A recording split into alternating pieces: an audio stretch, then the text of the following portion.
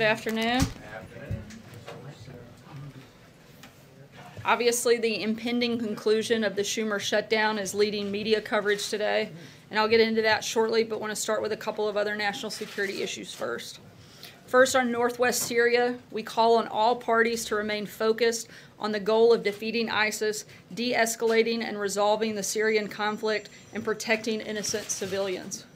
We hear and take seriously Turkey's legitimate security concerns and are committed to working with Turkey as a NATO ally. Increased violence in Afrin disrupts what a relatively stable area of Syria. It distracts from international efforts to ensure the lasting defeat of ISIS. It could be exploited by ISIS and al-Qaeda for resupply and safe haven, and it risks exacerbating the humanitarian crisis. We urge Turkey to exercise restraint in its military actions and rhetoric, ensure that its operations are limited in scope and duration, ensure humanitarian aid continues, and avoid civilian casualties. We want to ensure that Assad's brutal regime cannot return to Afrin, and we will continue working diplomatically to end the Syrian civil war. In Afghanistan, where terrorists attacked a hotel in Kabul, such attacks on civilians only strengthen our resolve to support our Afghan partners. We commend the swift and effective response of the Afghan security forces. Afghan forces, with our support, will continue to relentlessly pursue the enemies of Afghanistan who also seek to export terror around the world.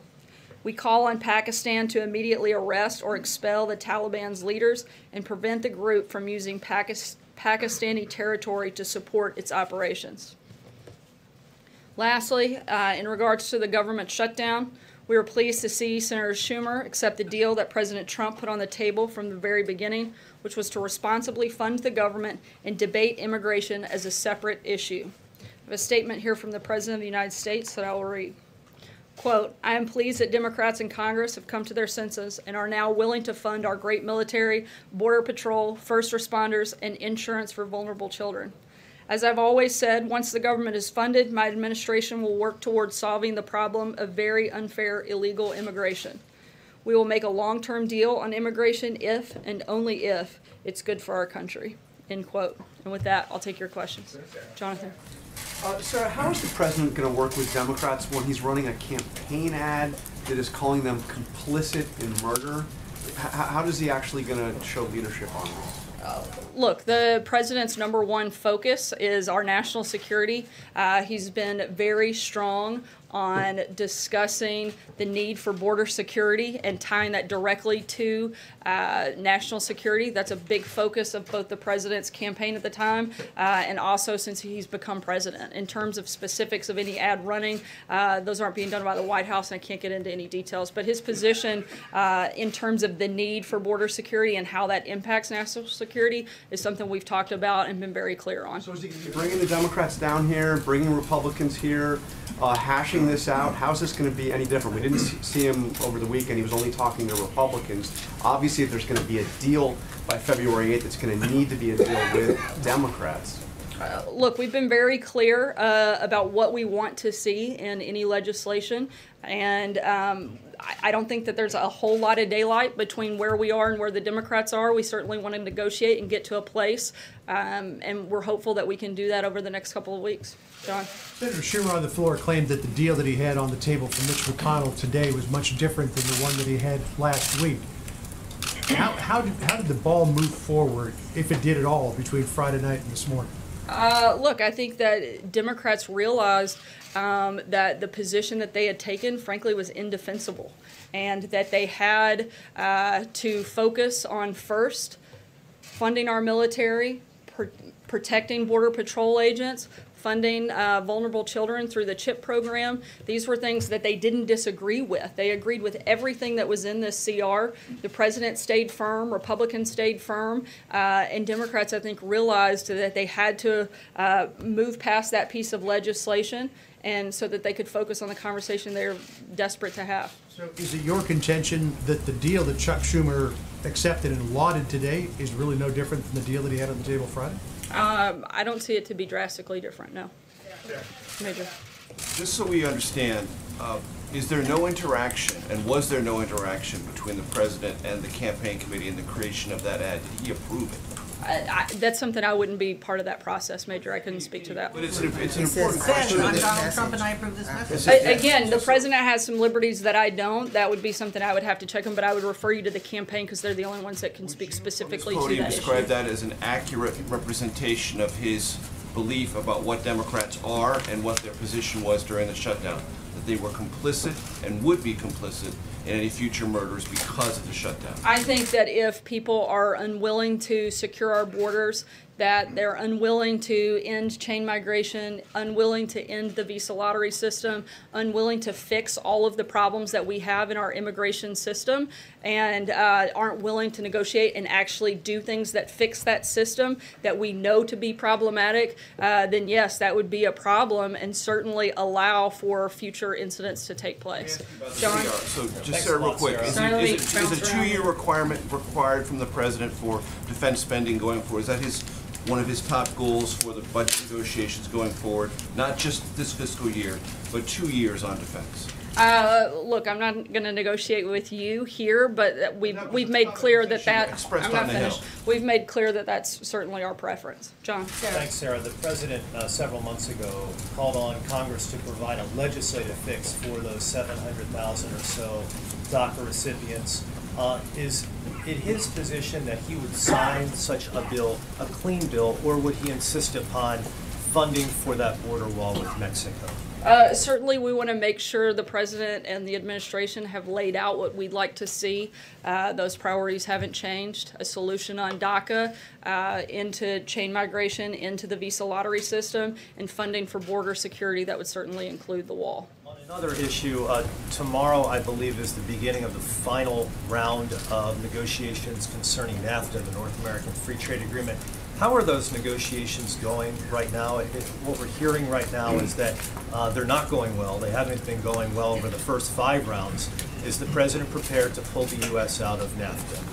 Look, we don't have any specific announcements, but we actually feel like things are moving forward. We're going to continue in those negotiations, but as the president has said many times before, he's going to make sure that he gets the best deal for America and American workers.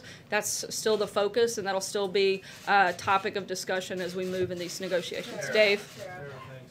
After this shutdown episode, does the president feel like he can deal with Democrats anymore? I mean, for example, Senator Coons said over the weekend, he implied that the president didn't know the difference between authorization and appropriation, and there's been other leaks about conversations behind closed doors.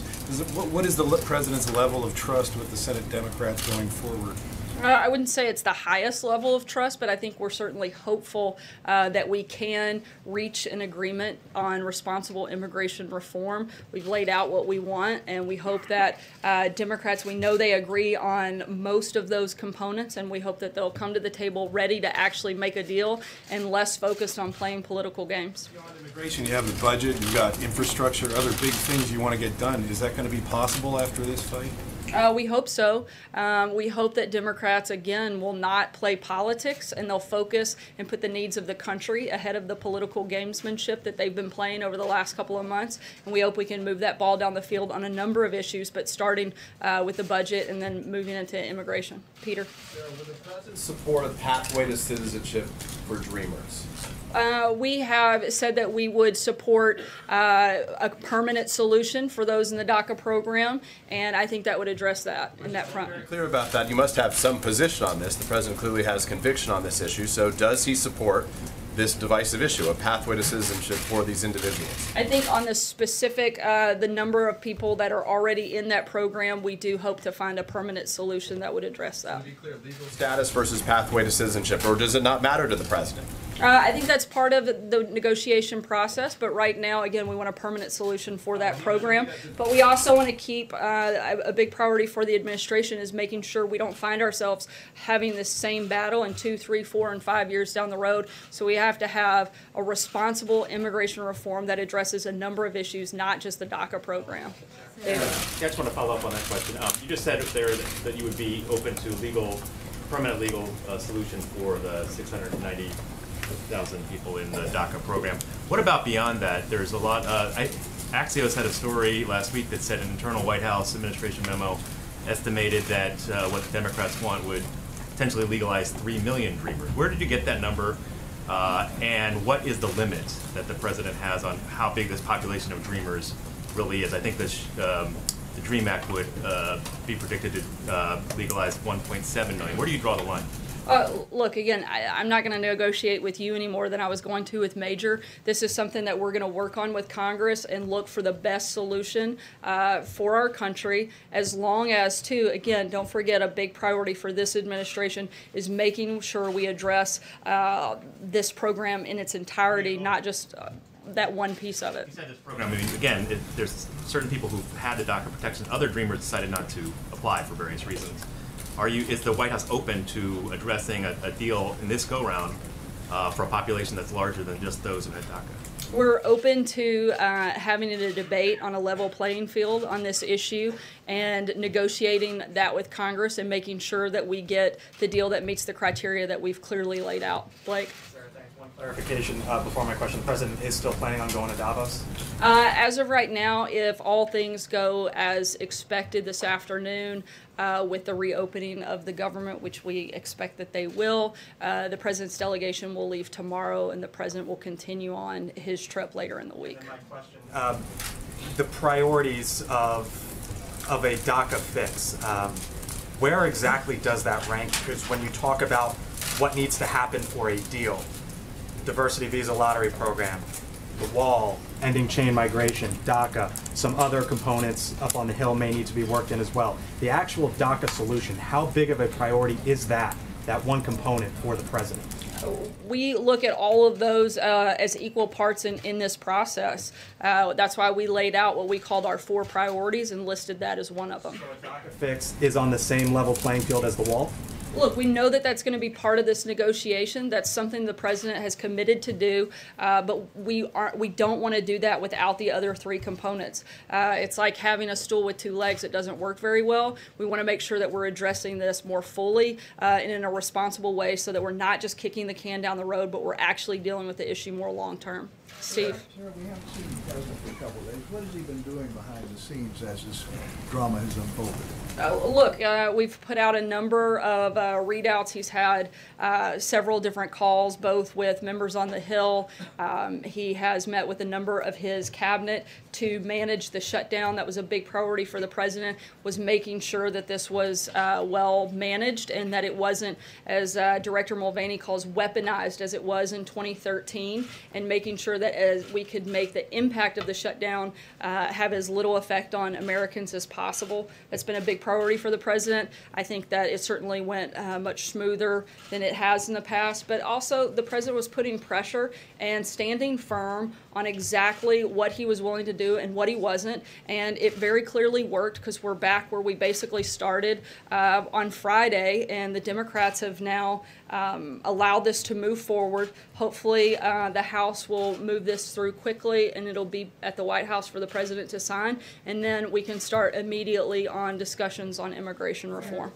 See him, sir. When will we see him?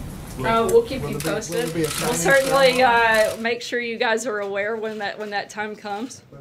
Will we see him sign the thing? Or? Certainly possible, and we'll let you know as the timing of that still isn't finalized. We've got to wait on the House piece. There's also OMB and legal reviews that have to take place before it actually finally hits the president's desk, and so a little bit of that's just a timing and formality issue.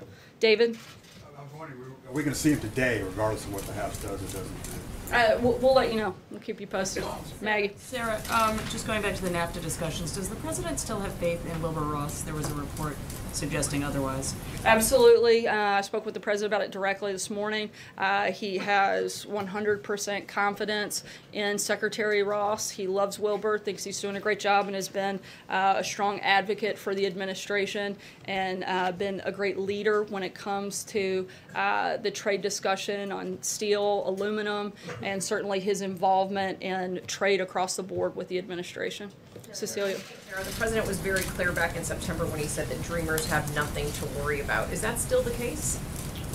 I think we've been pretty clear that we want to find a solution on the DACA program, and we're going to hope that Democrats are willing to work with us to make sure we actually resolve this issue. John? There are a lot of dreamers in this country who are sort of living on pins and needles, not knowing what their fate is and has in store for them. What is this White House's message to that population of people? I think that they should storm Capitol Hill and protest there, because that is the place that has held up this discussion.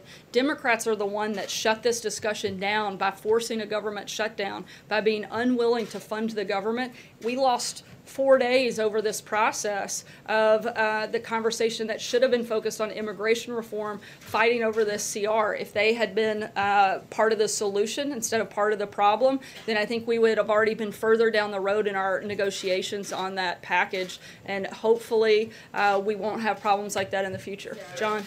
Thank you, Sarah. 2 questions. The first on the obvious that's there.